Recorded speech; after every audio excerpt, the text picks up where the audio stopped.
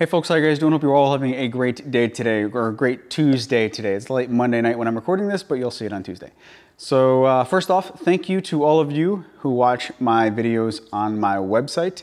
I know it's more convenient maybe for you guys to watch them on YouTube, but if you are one of the few people who do watch it on my website, I very much appreciate it. Everything that is seen on my website really helps me out much more so than on YouTube. And the reason is, the ads on my website, they pay out way more than what YouTube pays out, because YouTube doesn't hardly pay anything. So if you watch my videos on my website, thank you very much. It really does help. It does make a difference. Let's see, the second thing on my list is today is Labor Day here in the United States, and I spent all of the day today tearing out the deck behind my house. So there was like a freestanding deck that wasn't attached to anything. Oh, what a job. We tore it out completely in one day, loaded it up on the trailer, took the trailer or unloaded it at the landfill, which every time you go to the landfill, it's, oh, that is the most disgusting smell.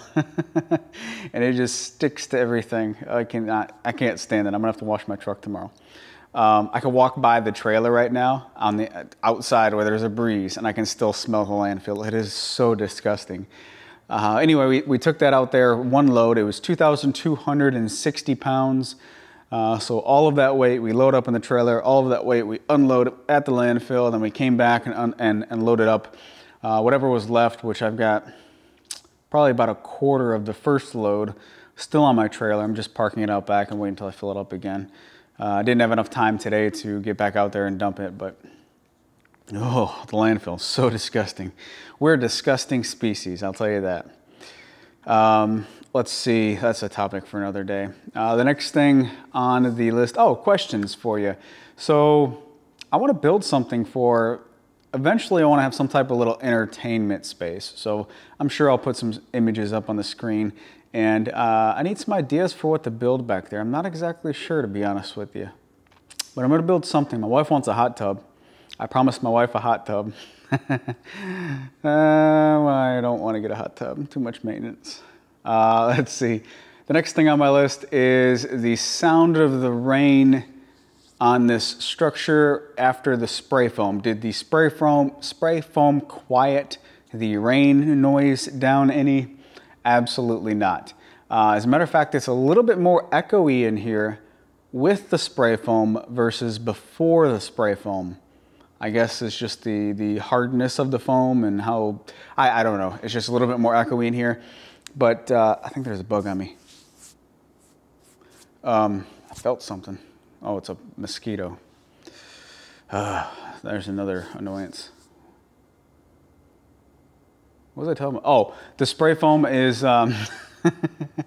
it didn't quiet it down in here at all. Not a single bit. And it is echoey in here. I can hear the echo as I'm talking. I don't know, I don't think the microphone can pick it up too much, but I have zero plans to do anything for the acoustics in here as far as narration and whatnot. I am going to do something with, this is so awkward, that filter stack to the Cyclone. I am gonna build one of those, like, I don't know what they're called. You know, like you watch some old timey type stuff to where like they've got those like accordion folding movable walls where someone can go behind it and change while in the same room. Whatever those are called, I want to build something similar to it to go, why is this so difficult? To go around those filters to dampen the sound, something that I can, you know, wheel into place and then wheel out when necessary. But that's on the short list as far as audio. This is actually, the Cyclone is actually quieter in this shop. I just heard two bangs on the wall. Maybe my wife's out there. The Cyclone is actually quieter in this shop than in the last shop. And I think that's just because there's a lot of open space and the sound can travel and dissipate a little bit more. In the last shop, it was stuck in a corner. That corner was drywalled, so all of that noise just immediately bounced back, and it was small space, so you really couldn't get that far away from it. It was much louder in my last shop. That being said, it's still pretty loud. I've gone on like a crazy tangent that is not on my list. So the fourth thing that's on my list is I got a comment and a back and forth exchange a little bit. Can the CNC machine cut ceramic tile? And I simply do not know. And I researched a little bit and couldn't find a lot of information. I think I had something else I was supposed to be doing, so I didn't research too much. So all of you out there, if you have a CNC machine and you have successfully cut ceramic tile on the CNC machine, then share your info if you don't mind.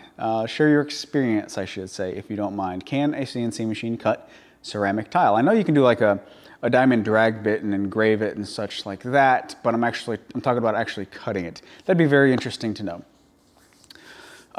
Next up, number 5 on the list is a collab with Wood Brew. Molly and Dylan from Wood Brew. I'm gonna get you. I don't think I got it. It's one of them really small, like little gnats, not really a mosquito. I collabed with Wood Brew last Friday, Molly and Dylan. They came in and I built something for them, which was that nesting chair. I actually made it out of ash, which was a success. It looks gorgeous and very nice little chair. And then they made a planter for me for my front porch, or basically for my wife. She's the planter person, not me. And both projects turned out great. The goal was to make something simple in just a few hours, kind of like a one-day build. And it was really fun to work in this space with somebody else working in this space. It's pretty cool. And we didn't really get in each other's way too much. It was a really fun experience. I really enjoyed that.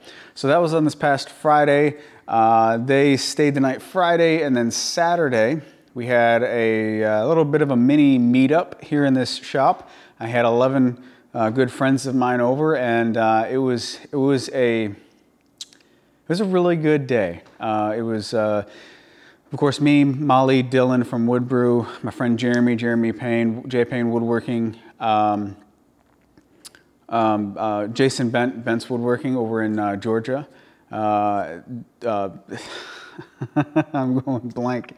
Hui, Alabama Woodworker, and his friend David, who I've met several times previously, and Maddox, Brandon Stevens from Maddox Woodworks, and I feel like I'm forgetting, oh, okay, the Three Stooges, yeah. Jason Barlow, Sean Stone, and Josh Edmonds. Oh no, I just forgot your last name on the spot. I'm a horrible person.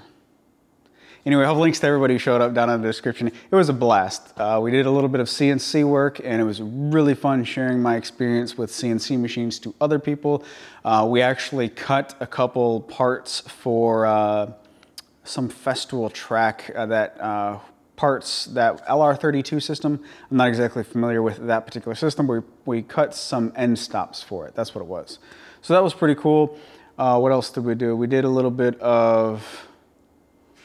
I feel like we did more than that. Oh, I cut Sean a sign, and of course we hung out, ate some good barbecue, and had some good times. A lot of laughs, and that was a full day event. So much fun once again. I'm definitely doing that again next year. So anyway, it's pretty cool to be able to hang out and kind of keep the camera off and just I mean, we're all getting into woodworking because we enjoy the hobby, right?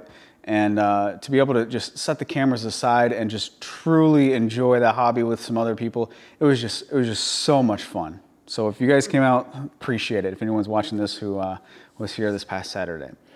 Next thing on the list is back to the collab with Wood Brew, those nesting chairs. I got a lot of interest in the templates for those. Yes, they will be available most likely as soon as that video is published for the collab. I'm hoping for it this coming Sunday, and they should be available then. I am outsourcing the cutting of those templates to a really good friend of mine who has a laser cutter, so he should be able to cut them out way faster than I can and still maintain precision and all that good stuff, and it'll allow me to provide a quality template at a reasonable price. So for anybody out there who doesn't have a CNC machine, you can get the precise cutout simply by pattern routing. And it was a it was a fun build. So when I built that chair during the one-day build with Wood Brew, I didn't use the CNC machine. I used the templates just like anybody else out there who would purchase a template and use it if they didn't have a CNC machine. So everything went well, and it was a fun little build. Next up on the list, man, I just jumped all over the place. I did number 7 before number, or 6 before number 7. No, 7 before number 6. You guys, I'm tired. What else do I have? Number 8 on the list. What a train wreck. Is time to edit. I've got 2 projects in the can that I need to edit for the next couple weeks. So I'm not going to be doing much the next few days as far as building here in the shop. But I've got plenty to do, a lot of computer work, which I always delay the computer work because it's not the end of the world to do computer work, but I'd much rather be just building stuff. So that's the next little bit of my life editing. What else do I have on here? Number 9 on the list is Sneaky Pete. So me and my wife don't really watch television hardly at all. Haven't had a cable subscription since we've been married, well, even before then. So neither one of us have had a cable subscription for, I don't know, 15 years now, something like that. But every now and then we'll find some show on, say, Amazon Prime or something that we'll get into. So we both got into Game of Thrones.